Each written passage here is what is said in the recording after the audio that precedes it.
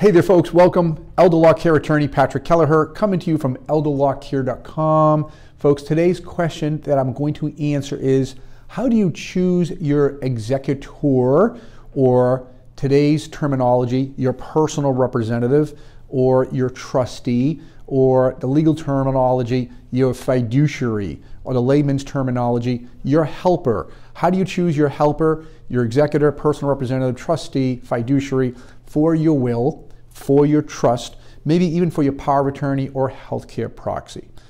Folks, Elder Law Care Attorney Patrick Kelleher coming to you from elderlawcare.com. Folks, you may know me as being the author of How to Avoid the Four-Headed Monster of Estate Planning and Elder Law, which is the metaphorical four big things that folks are looking to avoid, which are probate court, the estate death tax, financial creditors and predators, and that private pay nursing home as well. Folks, I'm going to answer today how to choose your personal representative executor for your will or your trust. So let's get started. From my experience, folks, I often advise our clients that you are the expert on the family. Your estate elder law attorney should be the expert on the law, and then you should work with your estate elder law attorney to develop, engineer, create, and design your estate plan, your trust, your will, your what I refer to as your big six disability planning, to meet your goals, your dreams, your vision, your dream snapshot. So even if the legal language is technically sound, the T's are crossed and the I's are dotted, it's essential, critical importance for you as the client to pick and choose the proper, most suitable trustee, executor of your choosing, because your estate plan's success depends on it.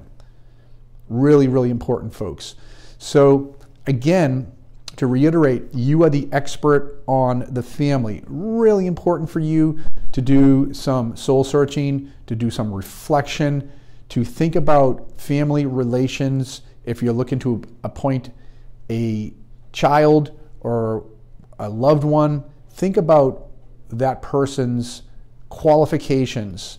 They may have business acumen and a skill set to cross T's and dot I's, but I want to take you on a journey and explain to you that it goes beyond that from my experience.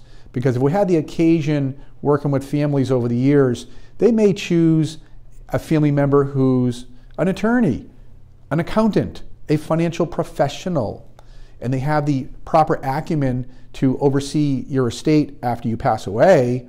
But you also, in my opinion, need to choose someone who also has the other skill set to keep family relationships in check as you journey through that probate administration or trust administration process, okay? So I talk about this in one of my programs. From my experience, the three keys to picking a suitable executor or trustee or personal representative are the following.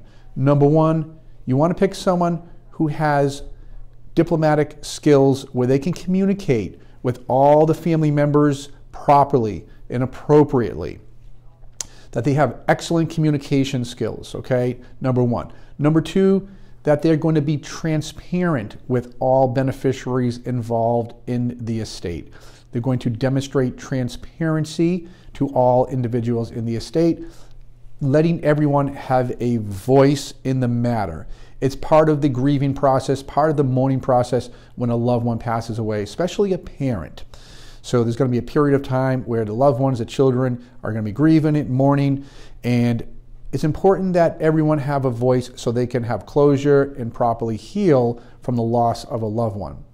We've seen the cases where you might have an executor, personal representative, and they're in charge, and they keep everything confidential, they keep everything discreet, and then they might share some information with chosen family members who are beneficiaries, but they intentionally and deliberately choose to leave out of the conversations and to leave out of the meetings other family member beneficiaries for their own personal reasons.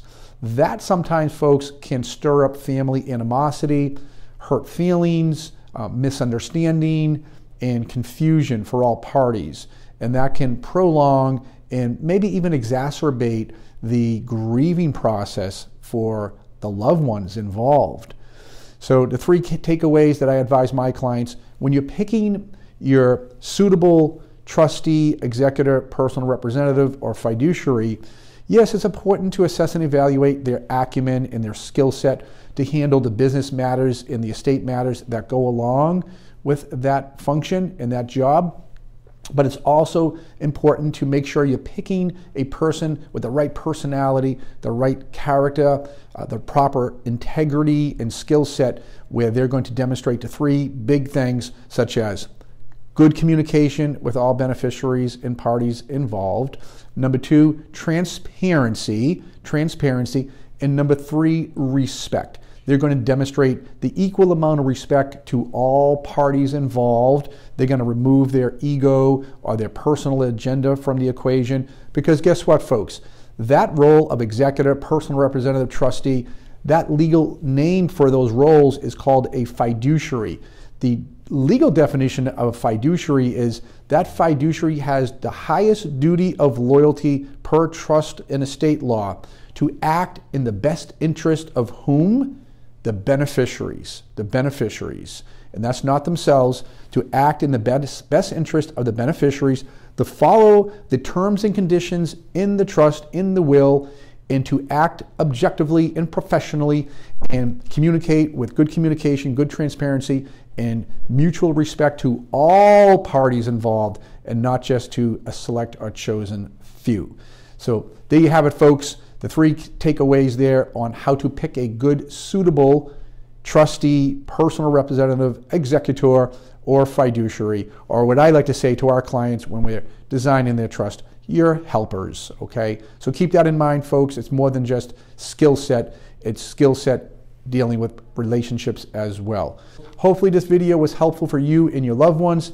If so, please scroll down, leave a comment, post a question, and follow us, because we will keep you updated with other important estate planning and elder law affairs.